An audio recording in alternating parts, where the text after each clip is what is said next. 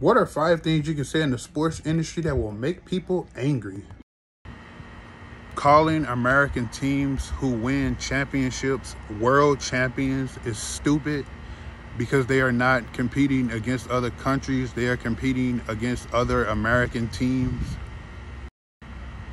It will probably be another 30 years before the Dallas Cowboys finally win another Super Bowl.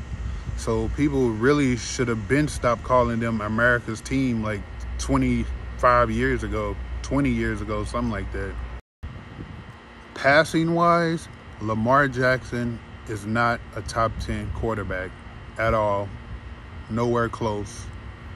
Well, maybe top 15, but he's not top 10. When it comes to, if we're talking strictly passing, Lamar Jackson is not a top 10 quarterback.